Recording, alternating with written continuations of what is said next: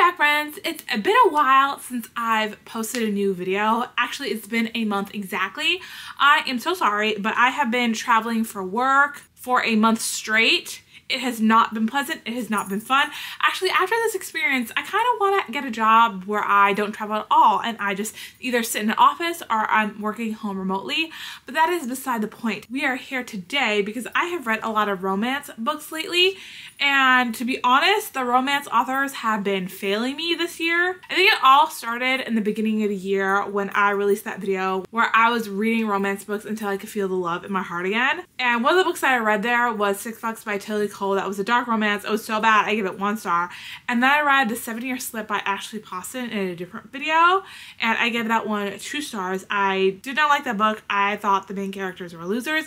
It was very boring. I didn't get the romance. I didn't get the hype of why everybody loves that book. And then we just kept falling downwards. When I read Heartless by Elsie Silver, I did not like that, get that 1 star. And then I read Happy Place by Emily Henry, also 1 star. We don't need to talk about the Happy Place hate that I have in my heart. And I also read The Bodyguard by Catherine Center. I think I gave that one 1 star or 2 stars. It was also very not good. It was very boring. I could not understand for the life of me why the 2 main leads like each other. And then there's been a bunch of romance books that I have read lately that have been not it. But I don't want to get into those because I'm going to save those for a future video. So I got to thinking, because the romance authors have been failing me so much, why don't I dedicate an entire video where I give romance authors a second chance? So this is kind of a spin on the popular booktube trend of giving authors you hate a second chance, but this is my romance edition. I've already mentioned Heartless by Elsie Silver, which I gave 1 star. I did not like that book.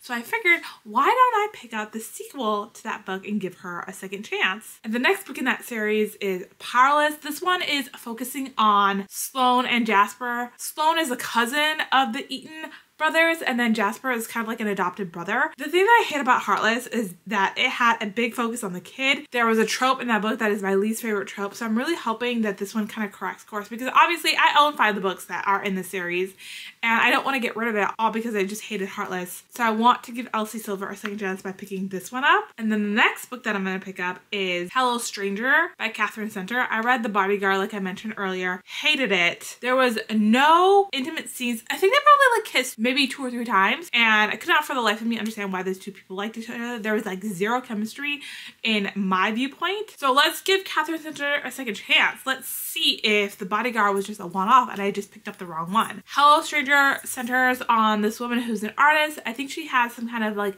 medical emergency that affects her ability to be an artist. I know that face blindness plays a role in this book. I'm just not sure to what level it does. So I'm interested to see if Catherine Center can really write chemistry where I can like really feel the feels, because that's what I feel like was lacking in The Bodyguard. Then the next book I plan on picking up is Funny Story by Miss Emily Henry. I have been wanting to read this book for quite a while now, but Happy Place left such a bad taste in my mouth that I had put this off for a while. I don't need to get into the Happy Place hate. We all know that I dislike that book.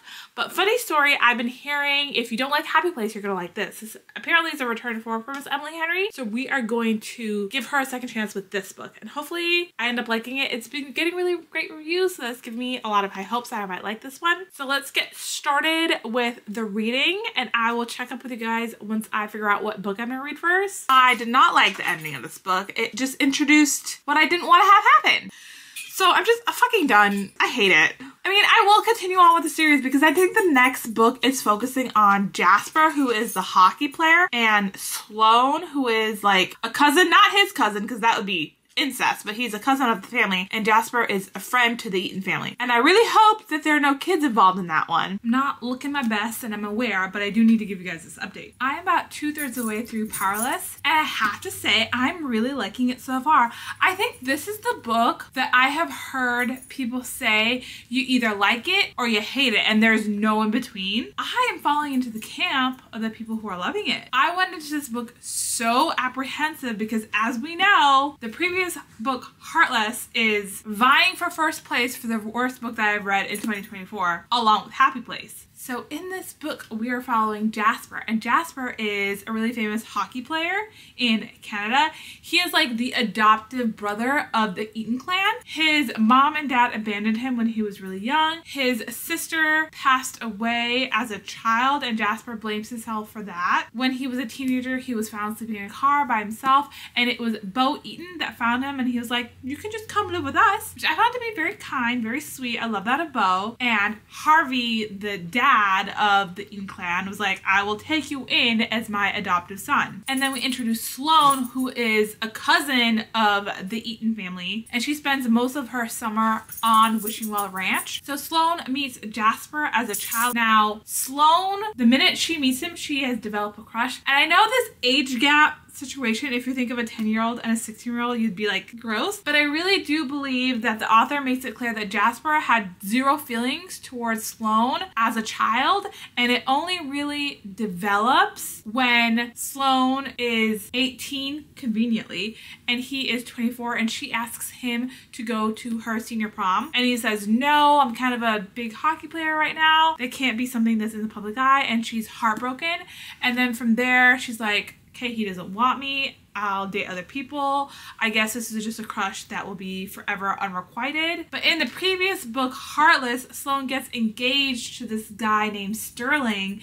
Sterling is definitely an asshole. He is a masochist. He is filled with misogyny. We don't love Sterling. But since Sloane and Sterling are engaged, they are at the wedding, and Sloane is having some second thought, and someone sends her a video of Sterling on his bachelor party, and he is having sex with a stripper. And that's when Sloane's like, this is my permission to no longer be engaged to this man. I'm getting out. And Jasper rescues her from the wedding, whisks her away. I think what is implied is that Sloane and Sterling were an arranged marriage by her dad in order to help her dad's business, and she was just going along with it because, like, in her mind, I truly feel like she's like, you know, there's no one that's gonna be better for me than Jasper, so, you know, like, this is just what it is. What I will say that I don't like about this book is that it took Sloane getting engaged and almost marrying someone else for Jasper to realize that he has feelings for her. So what kind of kicks off the romance is Bo, which is one of the Eaton brothers, goes missing. He's in the army, and Jasper keeps fucking up his hockey games, and his coach is like, you need a break, you need to go on leave.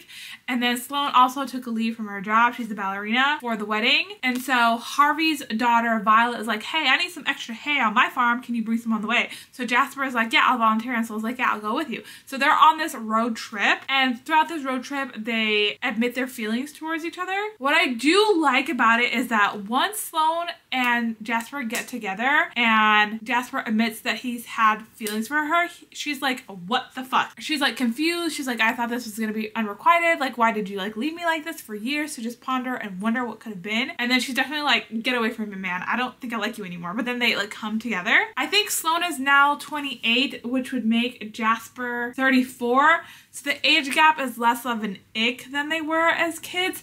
But I do think the author makes it very clear that Jasper has zero romantic feelings for her as a child. It's only when she like comes of age, conveniently at 18, does he start getting feelings. But that aside, I do really like this book. I'm just waiting for the other shoe to drop, just knowing how Heartless was just so bad. And then I forget what the third act miscommunication was in Flawless, but I feel like something is gonna go down. I feel like something's gonna go down with Sloane and her dad, or with Sterling, the ex-fiance, that's gonna tear them two apart.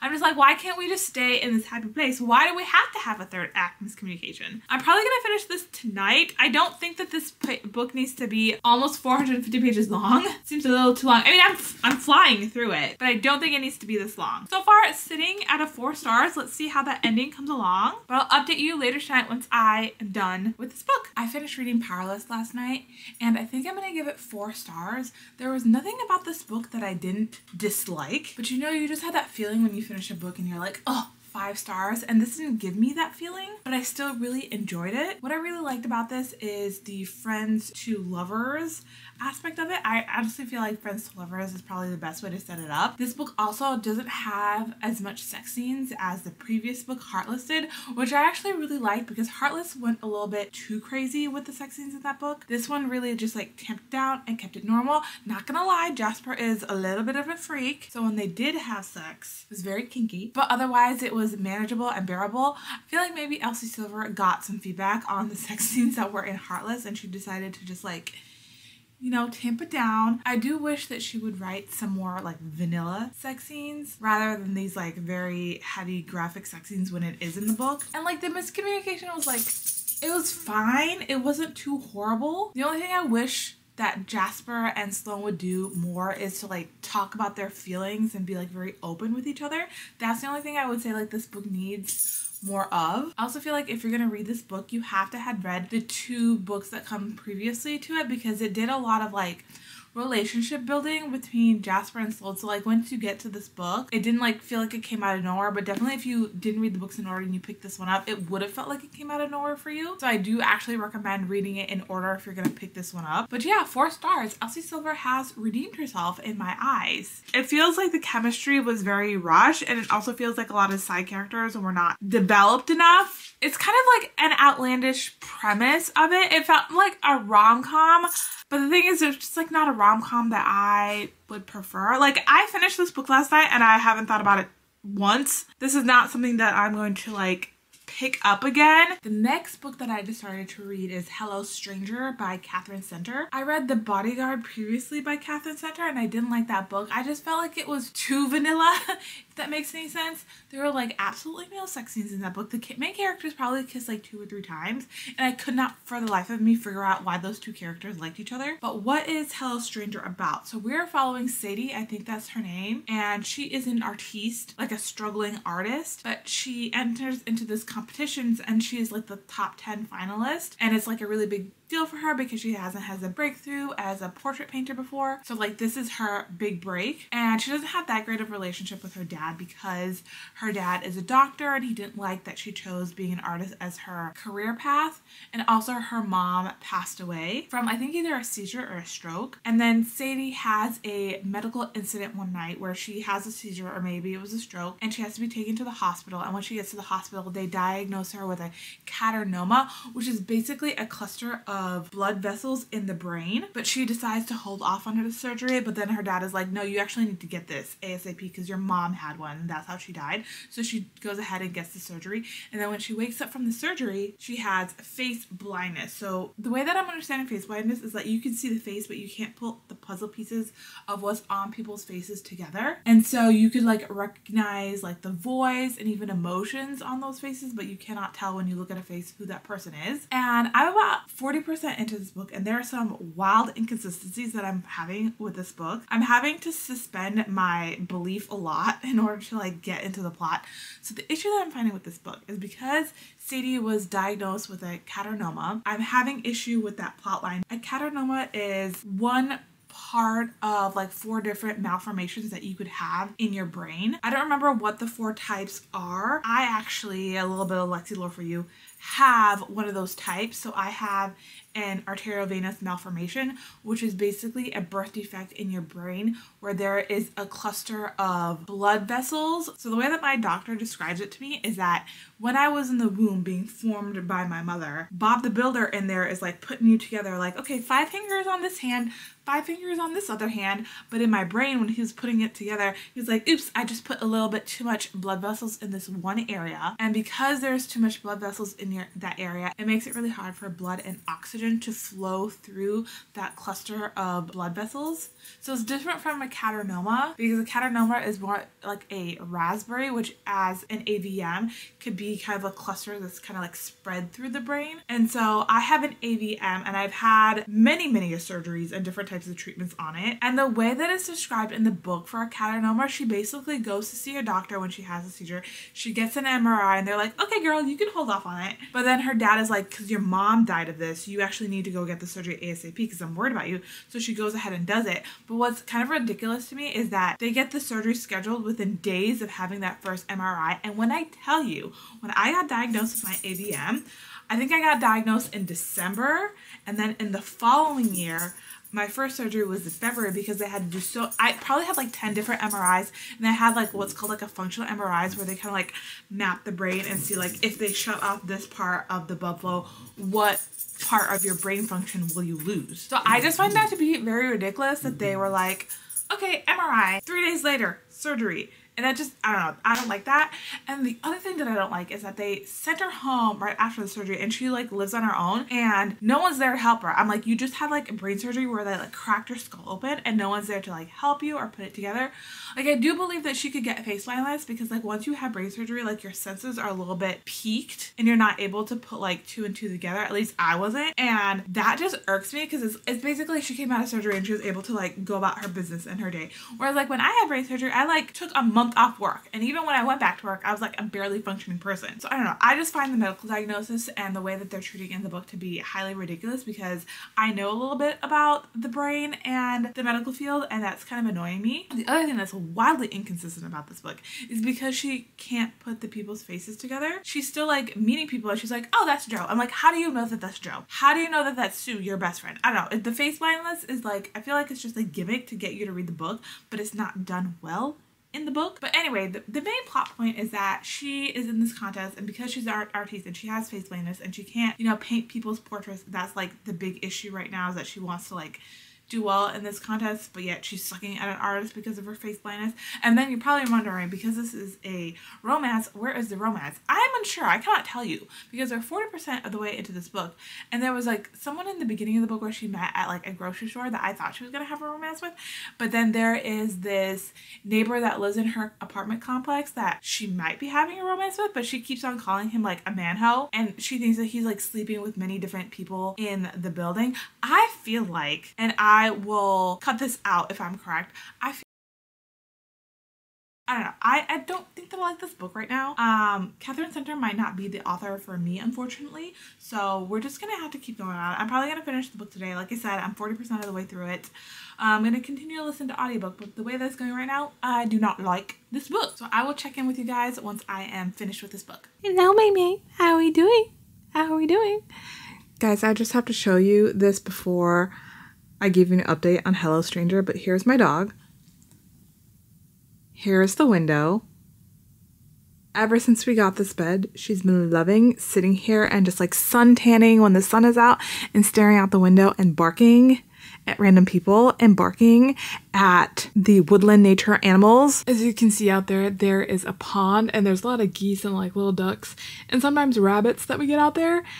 And she just loves barking at them. But enough about May, we can focus on me. I had a sinking suspicion that because of her face blindness, 2 people were going to end up being the same people, and I was correct. But also, I forgot to tell you that Sadie has this dog, and her dog had some health problems in the earlier beginnings of the book, and she took it to the vet, and she starts striking up a little romance with her vet, but because she has like face blindness, like obviously she can't see him, she doesn't know what he looks like. But it turns out that the vet, the apartment guy named Joe, and the man she met at the grocery store, and the man that saved her when she had a seizure are the same person. And I could not able to put it 2 and 2 together.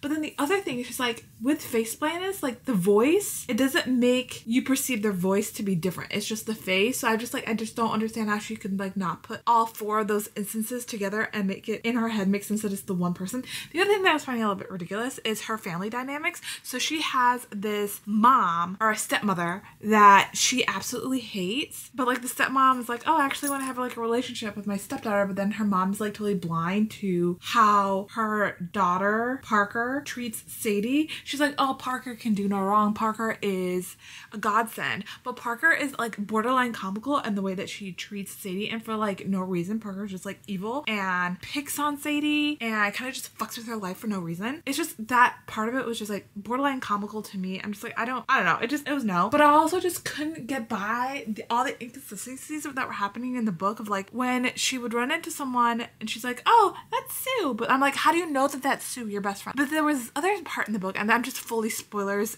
into it now, like I didn't already spoil it before. When she and Joe kiss for the first time, she's like leaning in and she's like, oh, I can see his lips and I'm kissing his lips, and oh, I can see his eyes. And I'm like, how are you seeing his eyes and his lips when you have face blindness? Like, it makes no sense to me. I just feel like face blindness was just a gimmick that was used in order to have a third act miscommunication, because the third act miscommunication is that she breaks up with the vet because she's like, oh, I can't really see you because I'm liking somebody else, which is Joe, the apartment guy. But she doesn't know that they're the same person. So when she breaks up with the vet, Joe obviously is like, why are you still trying to talk to me? She's like, well, I thought we had a thing. And he's like, no, we don't anymore. You broke up with me. And she's like, huh?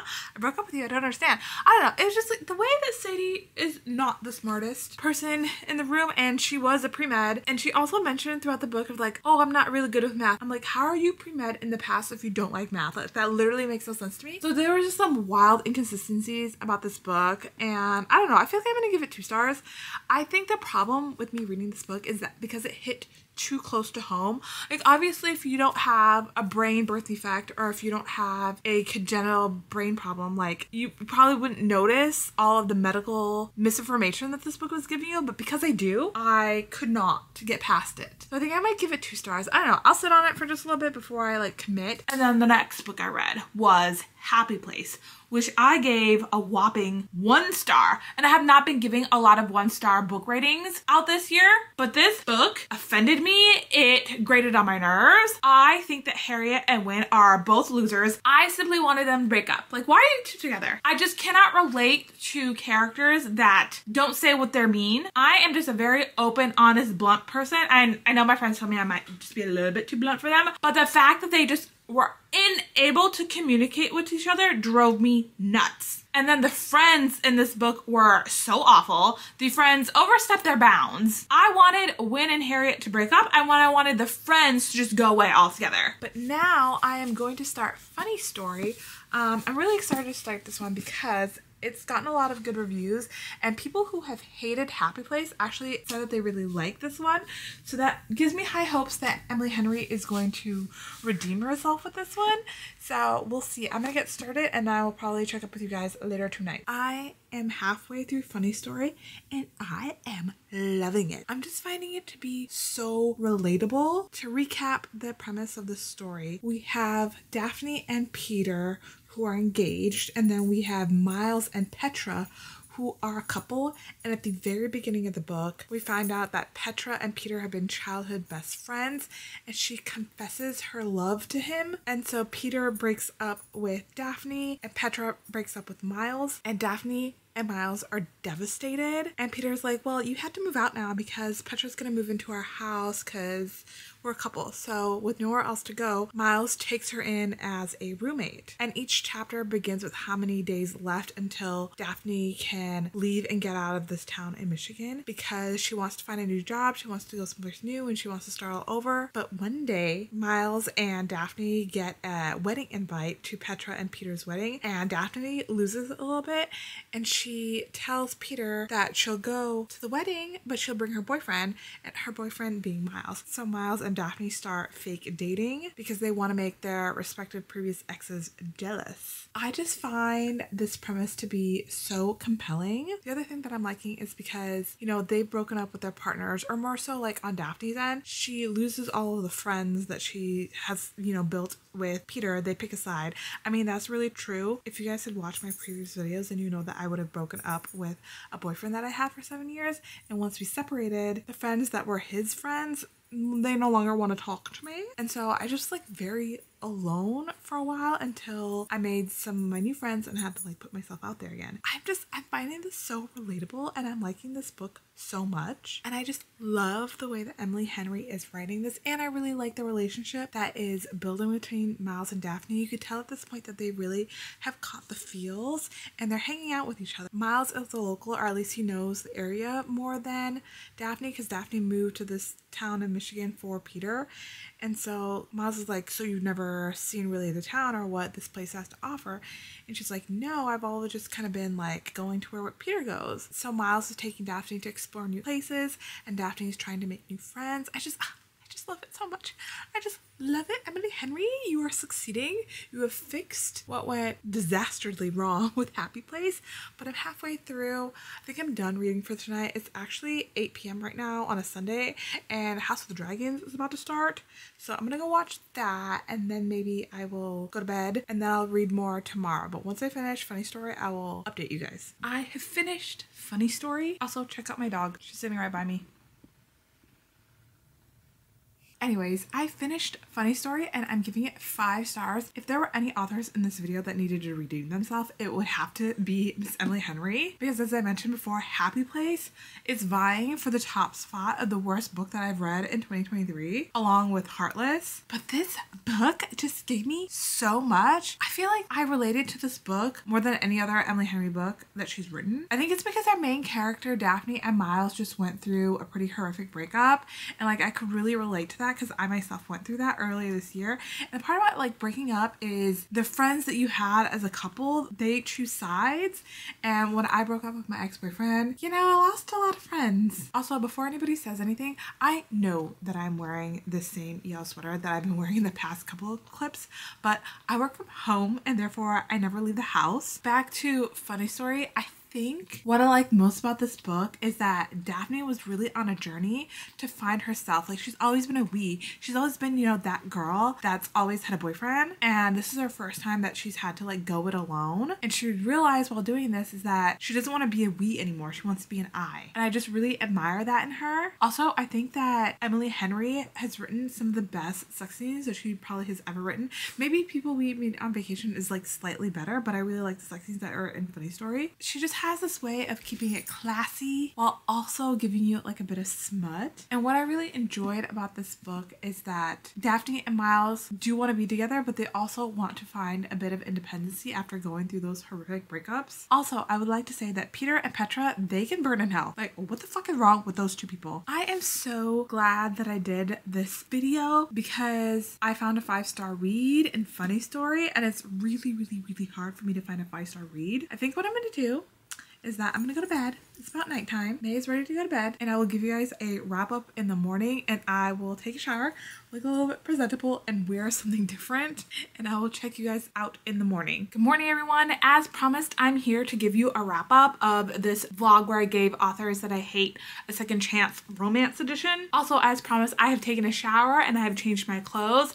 I did say that I was coming to you looking better, but my hair is undone, and that is just the way it is gonna be. So for my final thoughts on these books, let's start in the order that I read them. The first book I read was Powerless by Elsie Silver. I ended up giving this one 4 stars. I really like the story between Sloane and Jasper and them coming together. But if you're gonna read this one, you really need to read the series in order to get all of the past relationship building between Sloane and Jasper. And I do think Elsie Silver kind of like tamped down on the graphic sex scenes. Not gonna lie, there is some graphic sex scenes in this one, but far less than they were in Heartless. And I'm excited to continue on with the series. I know that the next book is focusing on Winter, which is Summer's sister, and Theo, which is a newer bull rider. Both Winter and Theo made an appearance in the first book, Flawless. So that one should be pretty interesting, and hopefully we can just kind of like wrap up that storyline. Yeah, 4 stars for this one. Really liked it. Elsie Silver has redeemed herself in my eyes. And then the next book I read was Hello Stranger by Catherine Center. After humming and hawing about this one for a little bit, I actually decided to give this book 1 star. I think I was just gaslighting myself into liking this book, but when I talked about it and really thought about it, there was like nothing good that I had to say about this book. I thought the writing was not that great. The characters felt underdeveloped. They just didn't feel like real people. They felt like caricatures of real people. I did not like the way that Catherine Center handled the caternoma and then the surgery and then the after of what happens to Sadie. It just felt like she did the minimal research but decided to shoe her in there because she wanted a story about face blindness. And I also thought the face blindness was used so poorly. It just felt like a gimmick in order for Sadie to confuse who she thinks are 4 different people into like one person. And the other thing that I didn't mention about this book is that there were no intimate scenes. I don't know if Catherine Center just has an aversion to writing intimacy or sex scenes in her book, because even in The Bodyguard that had no sex scenes, and I think in The Bodyguard those 2 main characters kissed maybe like once or twice, but then in Hello Stranger they kissed once, and then Sadie was like confessing her love to Joe/Oliver, and I'm like, you kissed 1 time, you don't know that man like that. I just felt like she needed to take the car out on a test drive before she bought it. I just think that Catherine Center's book could benefit from writing like 1 or 2 sex scenes in her books in order to like show why these characters like each other and if they get along intimately. Even in Powerless, there were just a handful of sex scenes, and I feel like that did enough for me to buy into that relationship. After talking to some of the Patreon besties, I don't think that I'm gonna pick up a Catherine Center book ever again. She's on my do not read. I've heard some things about the rom-commers that weren't great. I just feel like her books are just not for me after not liking The Bodyguard and Hello Strangers. That is an author that I'm gonna stay away from. And then the last book that I read for this challenge, and the author that needed to redeem herself the most, was Miss Emily Henry. I think what worked for me in this book is that I could really relate to our main character. This is a book where it was fake dating. Daphne and Miles got dumped by their exes, and I just feel like they had their own journey in this book and I could just really relate to them. This is getting 5 stars from me, and I'm just begging Emily Henry to never write a book like Happy Place ever again. What the fuck was that book? Honestly, the alternative title for Happy Place should be Everyone Sucks Here, because everyone in that book was horrible. But in here, I loved everyone except for Peter and Petra, who we were not meant to like. They're the exes that did Daphne and Miles wrong. I'm so glad for the most part that I had a good experience with this challenge. Please let me know what you think about this video, what you think about the books that I read, and what my ratings that I gave them. Also, don't forget to subscribe. Please like, leave a comment below, and I will see you guys in another video next week. Bye!